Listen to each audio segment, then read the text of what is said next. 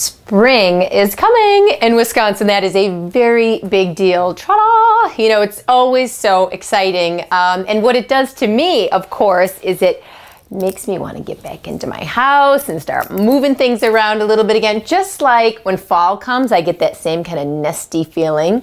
Same thing happens to me in spring, except for in spring, it's a little bit different. In fall, I want to, you know, add all this warmth, and in spring, I kind of just want to loosen it all up and add little pops of color here and there. I know you're probably laughing out loud right now because you're thinking me adding in pops of color. I realize I live in a very colorful home already.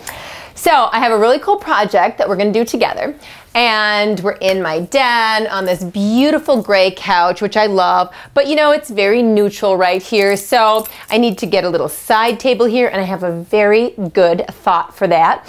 Add some pops together, and you and I are going to do a little decorating today. To the infinite torment of Tantalus, never tasting the lovely sweet fruit that dangles from above. The longest train that stole my love away. I've got better things to do than to pine away my days. Damn, be gone. Okay, you know, I'm running around the house gathering up all of my goods, always searching in every room. You know, I literally go everywhere and I'm looking for stuff and I take things apart. And the great thing about taking everything apart is that then you can, you know, fix something up somewhere else, and you know, you'll always be in the midst of an exciting new project. So you're probably wondering, what on earth is this girl gonna do with this chair? Well, I love this chair so much. We got this at a flea market in France one year. Yum. And I am thinking, since it's not the kind of chair that you can sit on, as you can see, it's a rickety old thing, and that's what I love so much about it. I love how rickety and falling apart and wonderful it is. But it's the perfect little side table, don't you think? Like, I just think it's so perfect for that.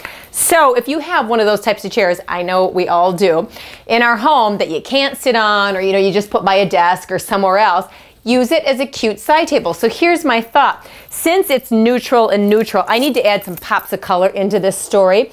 So I grabbed a few other little goodies that will give me that wonderfulness and that yummy color. And this is a cute little table throw that I stole out of one of our guest rooms. And I love how the reds tie in with the walls, and the blues are so beautiful with the couch. I also grabbed these off of a bed upstairs. I have no problem using bedroom type pillows, and I don't even consider these bedroom type pillows, but stealing things off my beds and using them somewhere else.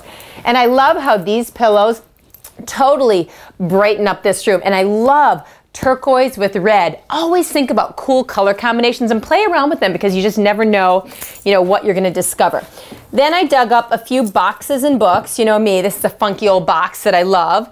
And you know, I think this is kind of, you know, pretty perched on this chair. I do love the whole like country French story we've got going on too. You know, I dig that.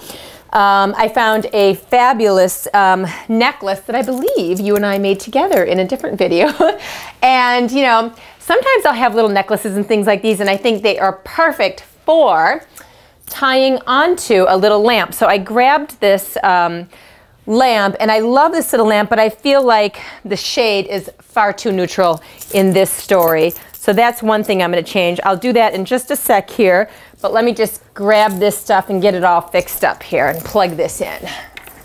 So I grabbed this pretty little red shade to exchange with this brown shade, and I just feel like it's going to be more interesting. I love too that this one has a little chinoiserie going on. You know, I love that kind of stuff anyway. And while I think these are so pretty, it's just too much of a neutral story, like I said. So let's do the switcheroo here and pop this on. That's what, you know, and then the great thing is I'll be able to use that one on the little lamp that I stole it from.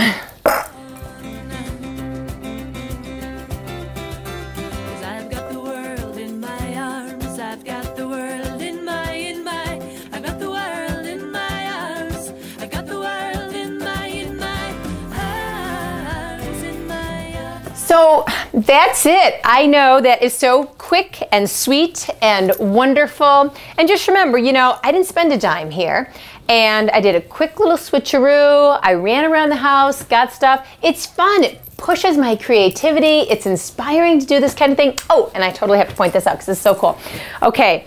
speaking of repurposing things, this rug on the floor, which I love so much, is John's grandmother's. When she died, this was passed on to us. And it's so very beautiful. And I have to show you, the wonderful thing about this rug is, I didn't love the other side of it, and it sat in our basement for the longest time. And then one day I was looking for a rug and I decided, oh, we have got to flip this thing over. It's like, it looks like printed sisal. It's so beautiful and we love it this way. And it goes more with our whole lifestyle and look anyways. So if you've got a spare minute, you know, run around your house, find some little goodies. Maybe you've got an old chair that you too want to turn into a little side table and give your house a wonderful springtime flipper. In my